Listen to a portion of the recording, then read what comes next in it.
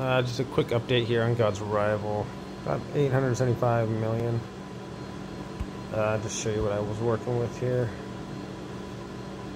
All level 10s except the cannons or some 9s.